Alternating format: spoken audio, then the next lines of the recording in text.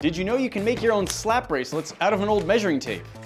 Watch this. You're gonna want a pair of tin snips or maybe a pair of scissors that you don't care about ruining, and we're gonna cut off about 6 inches of measuring tape. These sharp corners are no good, let's round them out. Even rounded though, these can be pretty sharp, so let's smooth it with some sandpaper. As you can see right now, it doesn't stay wrapped around anything, so we need to bend it. We've got a screwdriver and a pair of pliers, and we're gonna use that to bend the tape around the screwdriver as tight as we can. You wanna bend it until it will hold itself in a fairly small circle. Time to decorate. I grabbed a color of duct tape that I like, and I'm going to apply some to either side of the strap. Now we cut off the extra tape, and if you can, leave just a tiny bit around the edge so that the two sides of duct tape are sticking to each other. I've found you'll get better results if you curve it over the screwdriver again just a little bit after you apply the tape. You can use any color of tape that you've got, or you could draw your own images. Just have fun with it. I'm Nate from the internet. Follow for more cool videos. Slap bracelet. What do you mean no one wears slap bracelets anymore? They're still cool.